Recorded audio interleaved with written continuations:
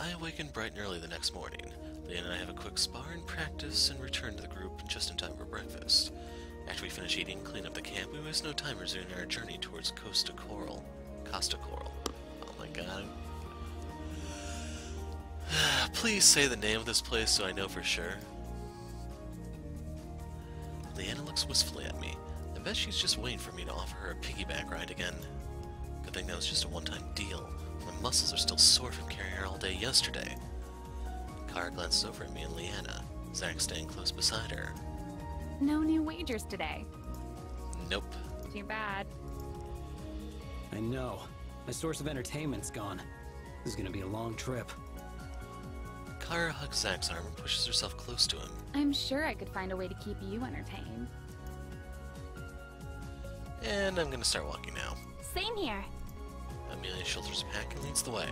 The Pongo hops onto my shoulder as we set off. The road towards Costa Coral is clear, and we make good time. With the sun high in the sky, sweat pricks my skin. The temperature is much milder here than it was back north. It's a welcome change from the previous cold. We arrive at Costa Coral in the afternoon. As we pass through the gates, the first thing I notice is the salty breeze coasting through town. The houses and shops are all built higher above ground than what I'm used to seeing, with large, wide windows to let in the sun and breeze. We pass through the main square. People peruse the shops, but the bustle isn't quite as busy as the previous towns.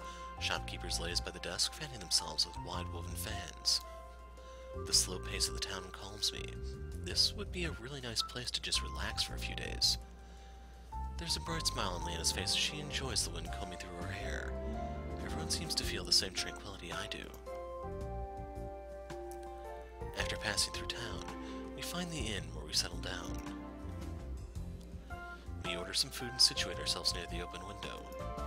Amelia immediately consults her notes.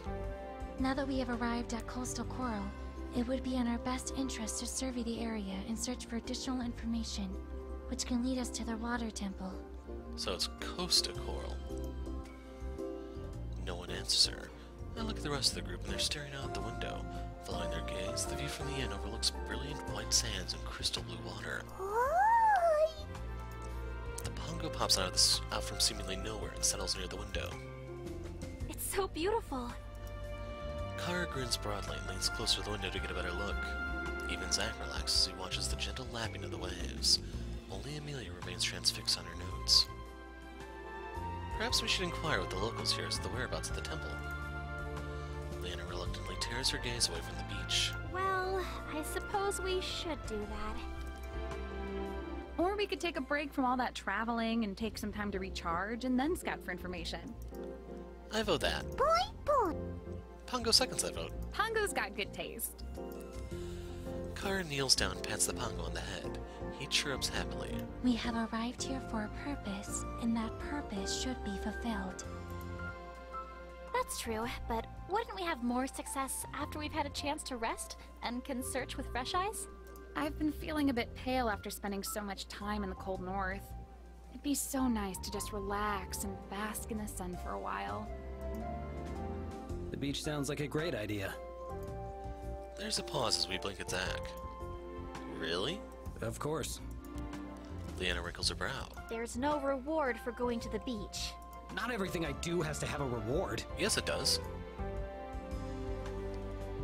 Kara smirks and wraps herself around Zach. Obviously, his motivation for going to the beach is to spend more time with me. I take it back. Let's do Amy's thing. Hey! Amy looks thoughtful. The journey here has been long. I suppose a brief repose could be a good idea. Then it's settled. I don't know about you guys, but I didn't exactly pack my swimsuit. Good point. I noticed a few clothing shops we passed on our way here. Perhaps we may find something suitable within. Why don't we take a look at the shops, and then we all can meet down at the beach? We agree to the plan and begin to head off when Kara stops me and Zach. Nuh-uh. No boys allowed. What? It'll be way more fun if it's a surprise. Trust me. She winks and hurries out with Leanna and Amy before we can protest. That just leaves Zach and me to team up and shop for swimsuits. After leaving the inn together, we browse the local bazaar. We each flip through the racks. Zach grabs the first pair of dark swim trunks he can find and brings it up to the counter for purchase. Wow, that was fast. He shrugs. It's not like it really matters. I take a look at a few different styles, but ultimately decide on an orange suit. After buying our suits, we head down to the beach to get changed. We carefully tread down the stairs, carved into the wall of the cliff until our feet touch the warm sand. The beach is laden with visitors.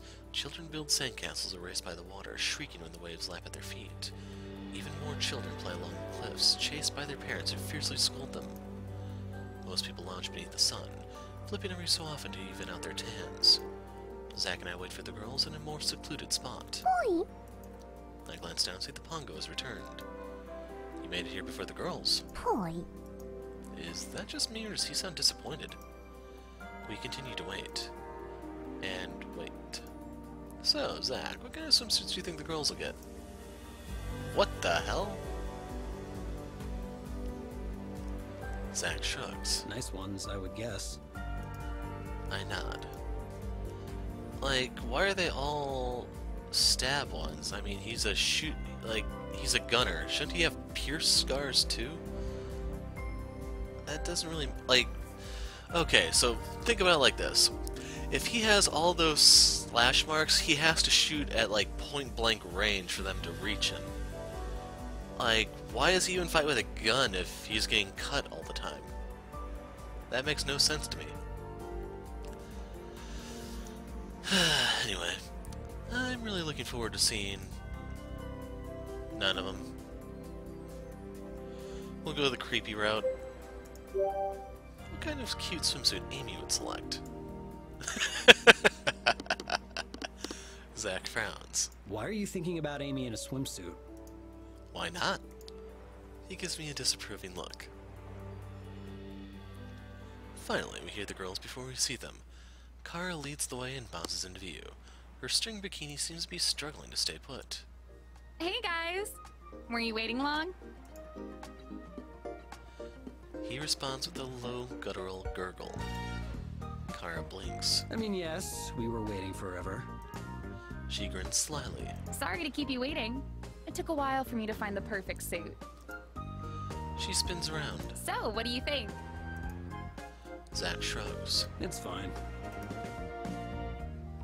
Kara pouts. Before she can respond, Leanna and Amy catch up to us. Okay, I would have bet money one of them was wearing the stereotypical Japanese school swimsuit, but luckily they aren't. Leanna's white bandeau suit hugs her in all the right ways, while Amy's pink ruffles make her look cute and girly. Like, what the hell is with these? I look at the girls. Amy's wearing a very appropriate swimsuit. I'm a bit surprised by how girly it is. I'm about to compliment her when I notice Zach watching me carefully. What? I didn't say anything. You were thinking it. I was just going to say that pink is a good color for her. Sure. He crosses his arms. Amelia walks right past us and settles into the sand. Hey there, Amy. Greetings. What are you doing? I am selecting the prime location for me to begin my construction Construction? of the most structurally sound sand fortress. Boy! The Pongo bounces over to Amy and wobbles excitedly. Of course you may be of assistance. Leanna pulls me aside as Amy starts digging in the sand. Why don't we go check out the water? Good idea. I follow Leanna out to the sea. She carefully dips her toe in the water. Exactly. I sneak up behind her and shove her into the water. She yelps instinctively and throws out her arms to channel magic, but she's not wearing her manipulator. Instead, she swings her arms wildly as she falls over. Sputtering, she pushes herself back up and fixes a glare on me. It was an accident? She grabs my arm before I can move out of the way and yanks me towards her. I lose my balance and splash into the water with her. Come on in! The water's fine! Leanna splashes me and I dive out of the way before returning the splash. She ducks from the water, but a few droplets catch her. She grins mischievously and uses her arm to send a small wave my way. Whoa! try to swim out of the way, but the wave splashes my face. If that's how she wants to play. I use both my arms and send an even larger wave in Leanna's direction. She automatically moves her arm in a casting position, hoping to push the wave away from her, and realizes too late that she's still not wearing her manipulator. Old habits must die hard. The wave crashes around her. Oh, you are so going to regret that.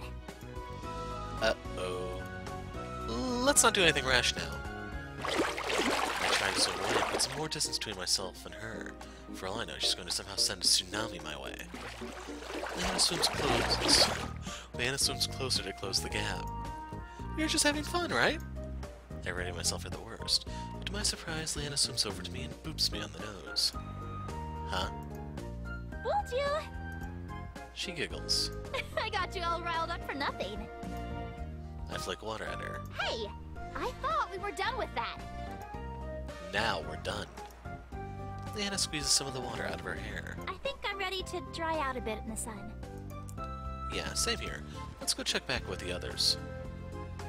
We head back to the shore. Amelia's fortress looks to be nearly complete. That girl works fast. The Pongo bounces from buttress to buttress, a little shovel in his mouth. That's cute. He's helping. Zack lounges on the sand, his eyes closed while Kara pouts beside him. She doesn't look too happy at Zack. As soon as she spots us, she rushes over to Leanna. I'm feeling kind of hungry. Are you hungry? Like, I was expecting there to be some sort of CG for this place, but there's not. It's just this. Let's go get some food. She grabs Leanna's hand and drags her over to the food cart. I stand next to Zack. What was that about? Meh. My favorite answer. Zack leans back in his beach chair. You do you, buddy. I consider nudging Zack, but decide against it. He and Kara have a complicated relationship, and I'm not going to pretend to understand it. Leanna returns with an ice cream and seems excited to eat it. Kara trails behind her. She stops right in front of Zack, but turns to face Leanna. I am starving. When Leanna looks at Kara, she seems just as baffled as ever. Kara reveals a banana and nothing else. I thought she was starving. She peels the banana, then carefully maneuvers the fruit as far into her mouth as possible. Kara, be careful! If you take it all at once, you could choke. Kara grins and slowly pulls the intact banana out of her mouth. Oh, don't worry. I have great control over my gag reflexes. Zack starts coughing as his face turns red. But you're right. I'm just so hungry that I got a little eager. Is this better? She puts a sizable amount of the banana in her mouth at once, then noticing Leanna's chagrin, carefully pulls back a lot. She takes in a bit more, then pulls back. I don't think she's actually planning on eating that banana. She makes eye contact with Zack. You have weird eating habits. Kara's eyes flash and she takes a vicious bite out of the banana. For some reason I wince, and so does Zack. When she's done eating, Kara gets close to Leanna again. Oh, do you know what we forgot to do? Put on sunscreen! Leanna's eyes widen. You're right. You don't like to tan? It's not about tanning. It's about protecting your skin. Exactly! The more you know. Kara leads Leanna over to the beach towels and the two of them settle in. Then Kara smears a glove of sunscreen into her hands and starts rubbing lotion across her chest. Zack's gaze is fixated on the gentle rhythm of her hands. Leanna follows Kara's lead and begins liberally spreading sunscreen over her skin. There you go. So, you finally get to see what you've all been waiting for. The Pongo at work. And notice it's only our character that has his mouth open. Suddenly, Kara's lying on her stomach on the towel and motions to Leanna. I turn to Zack. You know, I couldn't see it when you were on the bed in Wolfston in this pose, but now I'm starting to understand what you mean. I told you, it's the most attractive pose. Maybe not most attractive, but pretty attractive. Liana, do you think you could help me with my back? I'll return the favor. Of course. Leanna kneels beside her and squirts lotion into her hands. Suddenly, the bikini strings across Kara's back falls to the sides, undone. You'll be able to reach more this way. Leanna nods, then carefully rubs her hands along Kara's skin, making sure to spread the sunscreen evenly across her whole back. Oh, that feels so nice. Zach clears his throat and tries to look away, but his eyes are repeatedly drawn back to the girls. Even I start to feel the flush in my cheeks. As Lena's hands travels along Kara's back, the strings holding her bikini up fall loosely to her sides. Oops. That's okay. I don't want any tan lines anyway. Kara lets out a soft moan as Leanna finishes up her back. A small strangled sound escapes Zach's throat. I look over and notice a stream of blood trickling out of his nose. So, just in case that wasn't there before, there you go. I think you've got a bit of something. I gesture to his nose. I'm fine. When Leanna is done, she helps retie Kara's swimsuit. As Kara stands, she turns around to speak to Zach and smirks when she notices the nosebleed. Alright, Leanna, your turn. Leanna looks back at us and frowns. Maybe later, when we don't have so much of an audience.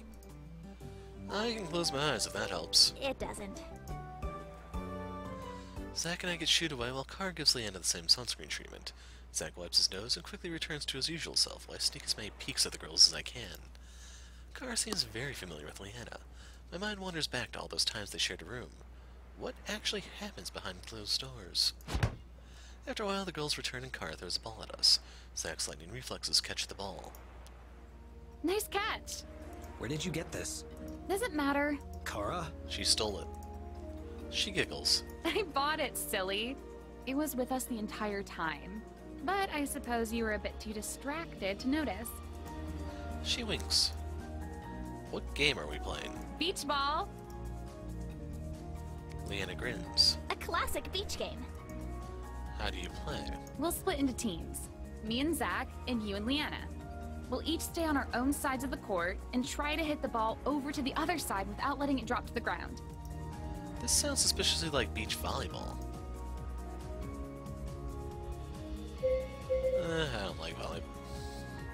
I don't like volleyball.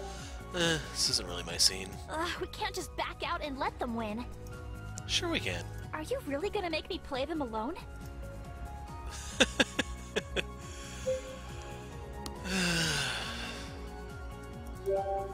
No, then the teams are uneven. I'll play one match. Leanna grins. Don't worry, we'll definitely win. Get the manipulators. Kara smirks. Oh yeah? Should we make a wager? I pale as I remember the last time we made a wager. Let's just keep it a friendly match this time. Kara laughs. You better get into position or this first serve will be an automatic point for me. Leanna and I hurry over to the other side of the court. There's a towel placed in the sand to divide the two sides. Kara serves first and Leanna dives to bump it. Then I spike it over the side, expecting the ball to smash into the ground, but Zach saves it and bumps it over. I scramble to reach it, but it lands gently in the sand. Okay, that wasn't the strongest start. It isn't long before Zach and Kara get into the swing of things. Soon the volleys to either side take longer and longer. At one point, Amy wanders over and sits down on the sidelines to watch. On the last volley, Kara spikes the ball over to our side. Leanna dives to bump it but misses it by a breath and the ball bounces in the sand. Leanna lets out a frustrated groan. She serves the ball hard and it flies out of the court. Ah! It's okay. Let's cheat. I have an idea. Leanna looks at me curiously. I don't know how those two are so good at this game. Me neither. But we can't let them win. No! I can fit a sphere in my pocket. Leanna furrows her brow. You're suggesting we cheat? It's only cheating if you get caught. It's necessary to winning. What we're doing right now isn't working. Besides, do you really want to have Zach and Kara lording over that one time they beat us at beach volleyball? Leanna's expression sours. Are you guys ready to play or are you discussing how you'll forfeit? Leanna's eyes flash. Go get the crystal. I start coughing. Hold on, let me grab some water. I race over to the towels and grab one of the flasks of water. After checking to make sure no one's watching, I slip the wind crystal into my pocket. Then I take a swig from the flask and return to the group. Leanna gives me a knowing look. Ready? I nod. At my signal, Zach serves the ball. I easily bump it back and Kara sets it so Zach can spike. ball curves towards the edge of the court and Leanna races to hit it. Quietly, I will a breeze to push the ball out of bounds. We start a fresh serve and volley the ball back and forth. Whenever it looks like Leanna and I miss, I gently persuade the ball to land where we can't bump it back. Sweat drips down Zack and Kara's faces as they push themselves. Their expressions have hardened with determination, and their trash talk ceases as they strain to keep up. Meanwhile, Leanna and my spirits are higher than ever. As Zack misses Leanna's spike, he kicks at the sand in frustration. What the hell was in that water? They're called performance-enhancing drugs. I got them from Russia. For the first time, Amelia speaks. It is surprising that you all have not noticed that they have been casting magic for an entirety of the second half of the match. Amy! Leanna flushes as soon as Amy calls us out. I have to salvage this somehow. That's so crazy! Have they been casting? They aren't wearing their manipulators. He has a crystal which he has slipped into his pocket while using the guise of a needed refreshment. You noticed? It was quite obvious. How come you didn't say anything? I was curious of the outcome of such a maneuver. Seriously? You guys are cheating? I guess the gig is up. And you were okay with this, Leanna? Her face turns bright red and she struggles to respond. She must be feeling a bit guilty since I pressured her into it. I throw Zack's words back at him. So, are you guys ready to play, or are you discussing how you'll forfeit? Only if you get rid of the crystal. Fine. Without the crystal, Zack and Kara regain their lead easily and ultimately win. Leanna pouts as Zack and Kara celebrate. I still don't understand how they're so good. Neither do I. Amy brushes herself off as she stands. It is because they play upon each other's strengths. Kara's dexterity and sweat reflexes allows her free range to set up the ball for Zack's powerful strikes.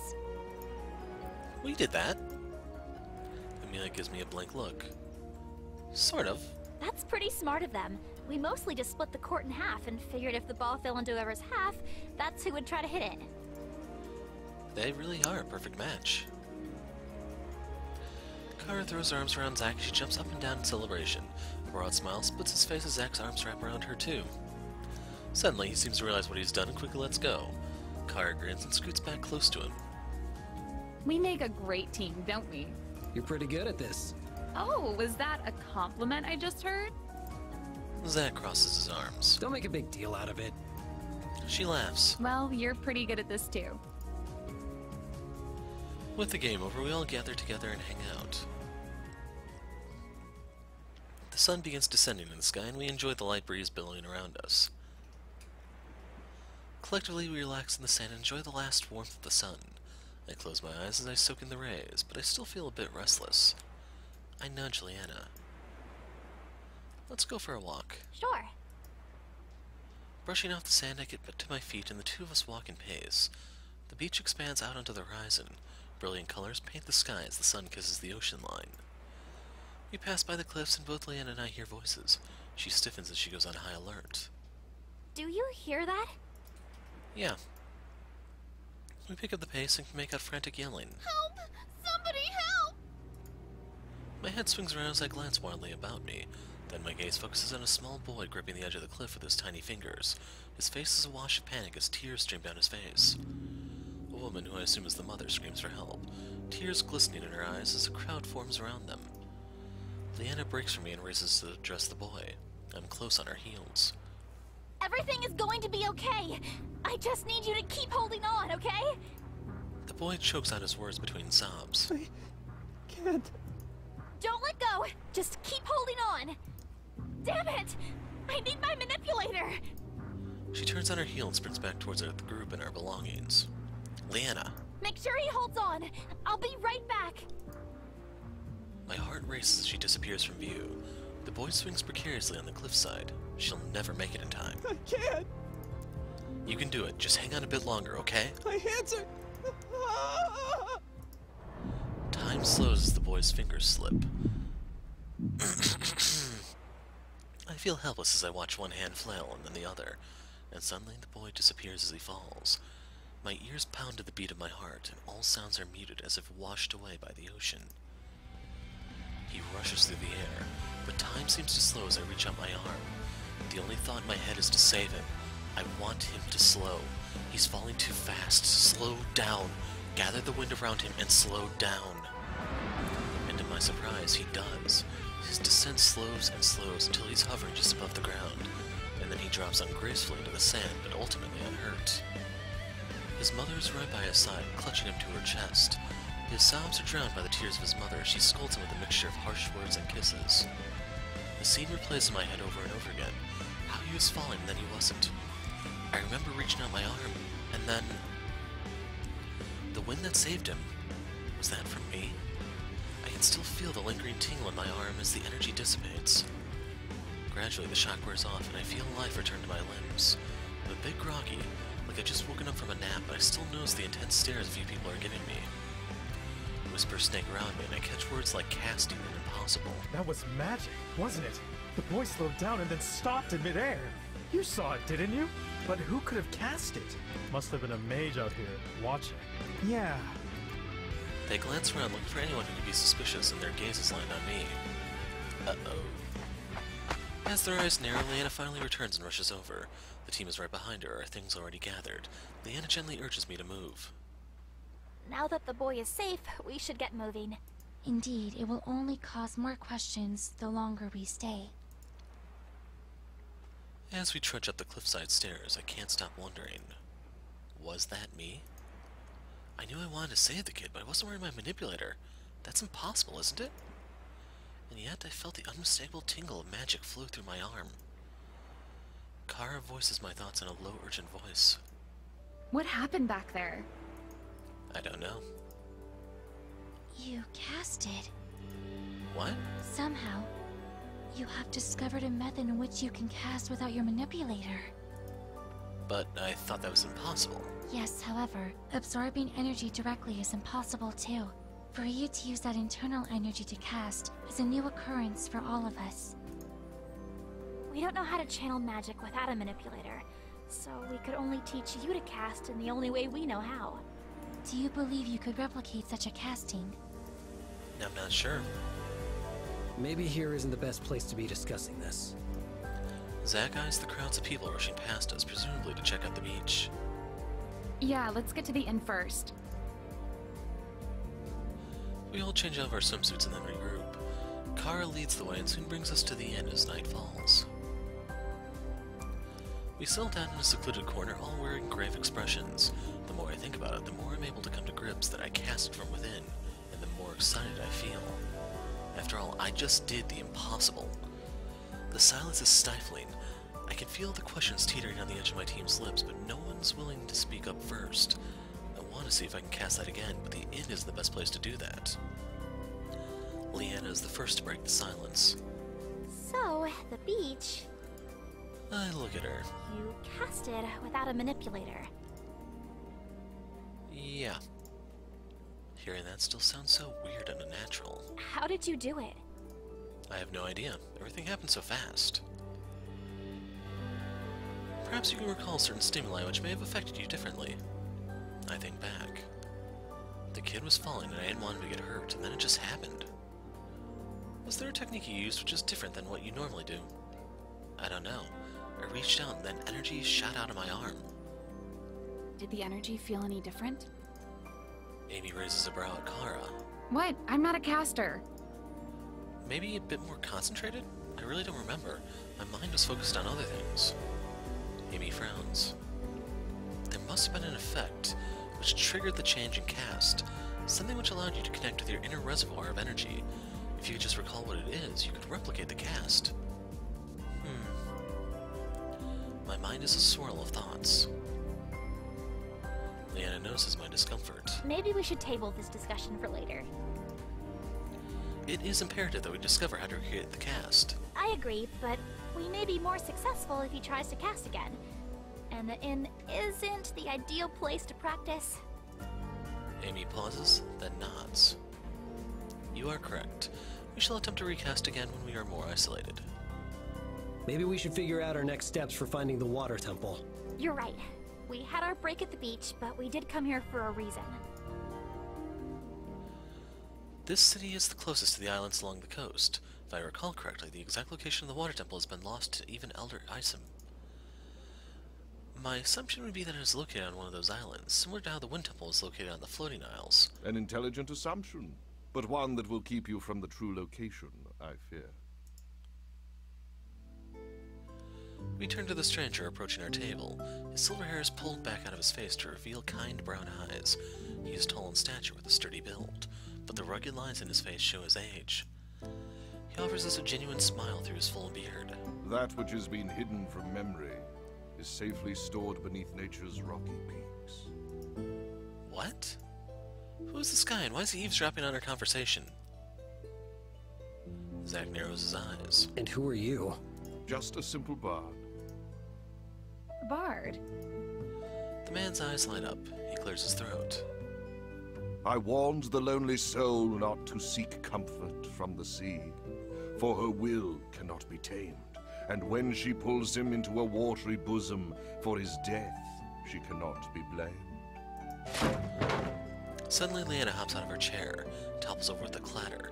Her cheeks are rosy and her voice grows in enthusiasm as she finishes the recitation. And yet still he sought her bravely, wading ever deep, and far beneath her seafoam lace, his secrets she will keep. Her eyes shine with a bright wonder as she stares transfixed at the man. He grins at her. That was beautiful. I thank you. I love the poetry of Giggling. It's great to meet someone who also knows of his work. The man grins, but doesn't say more. When did you come across his poem? Just after I finished writing it, I suppose. Leanna looks as if she just had a heart attack. You're Giggling? He nods and bows slightly. Leanna takes in a sharp breath of air, then squeals excitedly. I can't believe I'm talking to the Giggling! She hops up and down in excitement and giggles like a schoolgirl. Her face is flushed and there are stars in her eyes. Your poems and stories are what got me through my toughest years at the academy. So she was one of those teens. Would it be okay if... I mean, it's just such an honor. Can I shake your hand? In response, Giggling holds Leanna's hands in his own, and she lets out a squeak at his touch. I am honored to meet someone who has such a deep appreciation for my work. Who's Giggling? Kara and Zack wear the same blank expression I have. You don't know him? The famous bard! He's traveled throughout Asaria, recording the stories of adventurers. His poems are known throughout Havengard. He's a legend. You give me too much credit. You're just being humble. Leanna looks completely smitten. I don't get the appeal of celebrities. But keep in mind, next time I do this, I'm going to choose he's not a rocket scientist. It may sound rude, I don't remember what the first option was, but just be aware, I'm going to call him out. It's just we're saving that for the full game. Even back home, I never followed celebrity culture. I'm sure this guy's work is good, but I'm not falling into the hype. Oh, actually, I think I have heard of this guy. You wrote about the thief and the purple marble, right? He seems pleasantly surprised. One of my earlier works. I am pleased people are still familiar with it. It is a fun little tale. That doesn't explain why you're here, or why you were listening in on us. Oh, I'm sorry if I overstepped, but it's been a long time since I'd heard anyone talk about the temples. I couldn't help but be interested, and it sounds like you could use some help, too. I can guide you to the entrance of the water temple. It's located below the mountain valley. How do you know where it is? He knowingly taps his nose. As a bard, I do come across all manner of stories and information. He strokes his beard in thought. If you're open to the suggestion, I'd be happy to show you where it is. Why would you want to join us? I'll admit my motives are a bit selfish. If you're adventurers seeking out the temple, I'd like to share in your adventure. Leanna gasps. You want to record a story about us? He nods. I promise I won't be dead weight. I know the journey through the temples is treacherous, but I have heard a lot about them through my own travels. Zack seems skeptical. Stories are stories. How do we know if your information is accurate? Kara nods. Yeah, that one about the thief seemed pretty fantastical. Because he's Giggling! He doesn't need to make up stories. He bases them all on real events. Throughout this, Amelia had been scanning through Elder Isem's notes. Perhaps there is merit in what the bard says. If even Elder Isem had difficulty locating it, then it must be well hidden. We do know that the Aquarians use the nearby mountains as defenses against neighboring tribes. It is not unlikely that the temple could have been built within the mountain. Difficult terrain deters unwanted visitors. Then it's settled. Gangalan can lead us to the temple. Amelia nods. It would be valuable to have the aid of a knowledgeable bard such as he. I spent many a late night reading through his tales of past heroes. They are quite fascinating. Gingalan smiles warmly. They deserve all the recognition they've received. Carr eyes the people trickling into the inn. They talk animatedly about the secret mage at the beach today. It is getting a bit late. Maybe we should turn in for the night. We can head to the water temple tomorrow with the help of our new guide. Agreed. I also don't really want to listen to people talk about the beach incident. What if there's an unlikely chance someone recognizes me? Gingalan smiles at us and pushes himself to his feet. I'm very excited to see this next adventure unfold. I will meet you here in the morning. We say our goodbyes and head upstairs. As I get ready for bed, I notice that Pongo never returned. He's probably decided to spend the night with the girls. The lucky Pongo gets to go wherever he likes. I crawl into my bed and eventually fall into a dreamless sleep.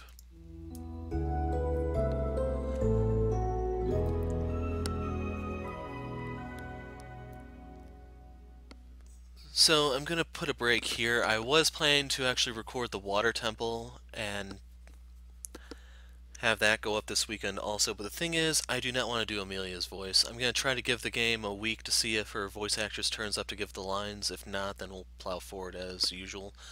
If you're wondering, the game did receive an update since the previous weekend, and I don't know what was added, what was fixed, what was changed, or anything like that. It's just, I'm going to stall a little bit so you don't have to put up with me doing another female voice like Fata Morgana. But anyway, that is where we're going to wrap things up for now.